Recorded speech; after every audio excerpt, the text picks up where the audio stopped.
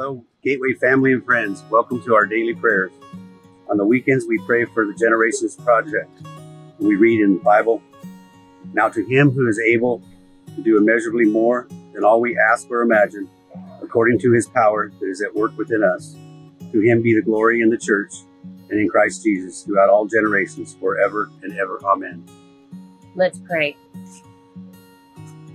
Lord God, we see you working. We see you providing skilled people. We see you moving others to help and rallying Gateway Church to prepare for a barn raising. And when we don't see you, we know you are working far ahead of us.